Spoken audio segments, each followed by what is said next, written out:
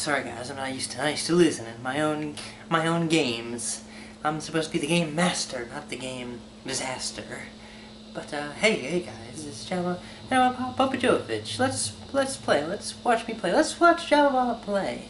I guess things are a little bit different.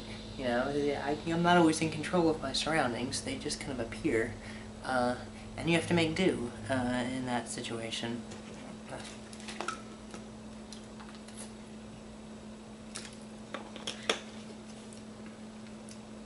But anyway, today's Monday. Like the song says, it's just another manic Monday. I tell you, I don't know who wrote that song. I think it was Prince. It's full of all kinds of blasphemy. The ladies' fun day is Sunday. Sunday should not be the fun day. Sunday should be God's one day. Of course, the whole week is his, but that's the day that he says, "Now shall rest," and yet here we are having sex with Valentino by some kind of Italian stream. Which is just terribly horrific and swarthy and just all kinds of sick bodily sweats and what have you. And sewage, ugh, Italy is the worst exposed sewage in all of Europe. But alas, Monday should not be manic. I would say it's more depressive. Things in my mind, at least, tend to fall apart on Monday. It's just sort of anger, you know. I mean, it's like being kicked. It's being like a sleeping dog, and all of a sudden your master comes over and kicks you. You know, and that's what in my mind is Monday, and that's not manic. That's not running around. That's not getting things done. That's not swirling your head. That's just anger and depression. That's just me, depressive Monday. But I guess the alliteration with manic Monday, it just wouldn't work with depressing Monday. But anyway, today's game is Wonderful End of the World.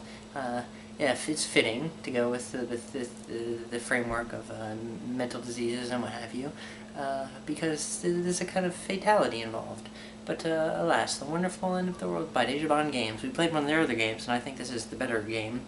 Of course, it's the complete game. It's a shorter game. It's a fun romp. You'll get it done, and you'll be done, and then you won't be able to do anything because it's the end. And once the world ends, there's nothing more. So let's play. Let's watch Java play The Wonderful End. Deja Bond Games, bringing you quality video games. Alright, so this is the game. First thing you'll notice is there's no widescreen support. There's also not many options to change any kind of graphic or display settings. And the volume as well is very minimalist. The low, medium, high, or off. It is kind of conversational, which is unique to see from a game option screen. It kind of reminds me of those RPG games that'll have the little personality quizzes and then formulate what kind of character you are. In that sense, this is very similar, except that paradigm is applied to the options. And that kind of quirky paradigm is also applied to the entire game. It's a little bit playful. Look at the title, it's ironic. How's the end of the world wonderful? You tell me that.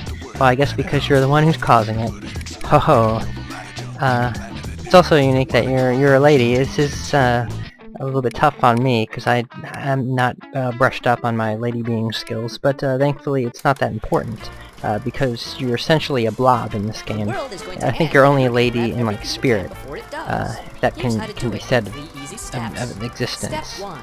And this is let's let this run, give you a rundown to know what you're watching without me having to. It is very basic. The skill in the game. The challenge comes in figuring out what order to absorb these objects. So, for instance, you know, you don't want to get caught up on some of the smaller objects, or the bigger objects. The idea is you gotta get the smaller ones first. If you try to get the bigger ones first, you can't, and you'll bump and you'll bounce back and you'll waste time. And there are 3 different modes. Time mode, some kind of other mode, and then there's free run mode, where you just kind of dingle about the level and pick up what you want.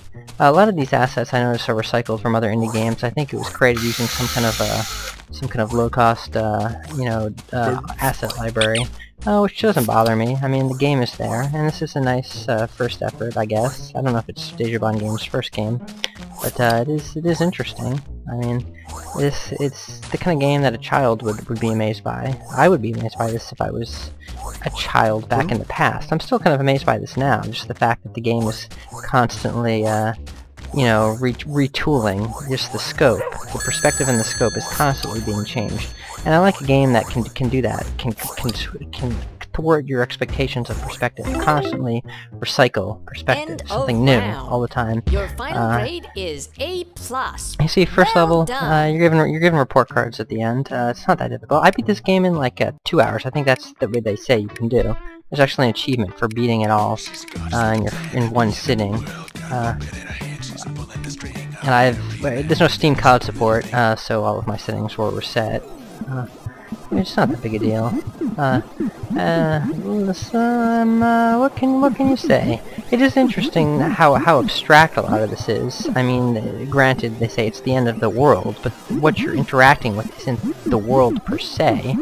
And maybe that's what they're going for. Maybe they're trying to get you to conceptualize what a world is. And I think right now we're inside of like an arcade.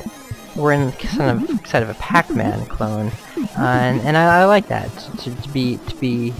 I mean, this isn't realistic, but it is an abstract idea. It is a concept. It is an idea of a world, a Pac-Man world. So I think that's one problem I could say with the title. Maybe you should have called it The Wonderful End of Worlds or Some Worlds. By saying the world, it seems a little bit too... the definite article is a little bit too deceptive, because it is not the case. This is not the end of the world. I mean, you don't travel to Asian countries, to Arabic countries, to European countries. In fact, I wouldn't even say there is any kind of country, and you'd expect a country to be in the world. Look at that globe at the top of the screen. You know, you think this is Earth, this is the world, but it's not. It's very like, you know, it's very abstract. And I guess the idea that's embodied here, if you were to look at it in like a postmodern sense, the idea of the world in a developed, this is what world means to a developed Western country. You know, video game, that's what world means. And I think, you know, I don't know how deep they conceptualize these ideas when they're creating the game. I mean, it is something to look at and to think about. And I like games that don't force you to have a narrative. I like games that invite you to create your own narrative. So, I mean, maybe this is a parable on consumption in developed Western countries. You're just willy-nilly absorbing everything you can get your grimy hands on, regardless of shape, size, color. Granted, okay, I'll tell you here now, a lot of the stuff, everything in this game, essentially, is very clean. You know, with the apocalyptic kind of jive, you'd expect to see a little bit darker imagery, maybe some corpses burning. But then again, like I say, there's a kind of a wink and a nod. The end here is the end as conceived by perhaps a developed Western country. It's nothing direct. It's nothing violent. There's a certain sense of mortal sanitation in effect here going on here. So end, I would say, would be best captured by the word like the end of a movie. That would be the end. The end is the ultimate destination, but it is nothing like painful or destructive. And that's I think the wink and the nod here isn't that like wonderful an end in a sense. End of round. The wink and the nod, the cute tell here is that this is the end of consumption. This is the inevitable end of consumption. Just more and more until I guess you blow your wad. That's what I would like to see. I would like to see the end of this game, your character, like, digs her hand in her wallet and sees her credit cards maxed out or something. That would be a funny wink and nod. They don't do that in this game. It just ends and then you go back and you try to get a higher score than you did. But, you know, you don't want to be too heavy-handed. I'm glad they weren't too heavy-handed. I'm glad that they managed to create this kind of narrative-free exploration of ideas using assets which were, I guess, not very original. I like that how they appropriated something else, which is what consumption is. Like, consumption is reappropriation. You know, it's nothing. It's making the outside the inside. And so I think in their design philosophy they accomplished that as well by reusing all these kind of asset libraries that have been used before in other games, which are kind of you know, not produced. They're not sui generis. These aren't things that the company created of their own will. I've heard a lot of the music in here, and like, you know, a lot of other bad indie games. None of this is bad.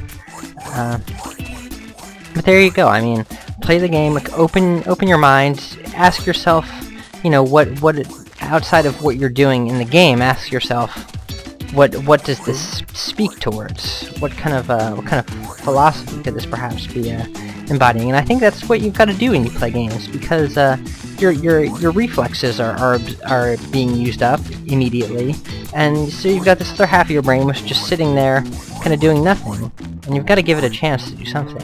And I think it's important, perhaps, for that something to be, you know, think about your world. And so is playing this game for you a wonderful end to your world? Perhaps it's a wonderful end to your manic or depressive or even manic depressive Monday. And so there you go. The wonderful world, Mr. Megorium's Wonder Emporium. No, it's not this. I would love to see a game based off that. Maybe we need to call the studios. A Dustin Hoffman game, I think, would be magical. But there you have it, folks. The Wonderful End of the World by Dejuban Games. So I think I've answered your question of WTF is the meaning of life in the wonderful end of the world, and let's talk about some of the graphics, and so now I think we're all done here. Goodbye, my friends. See you next time.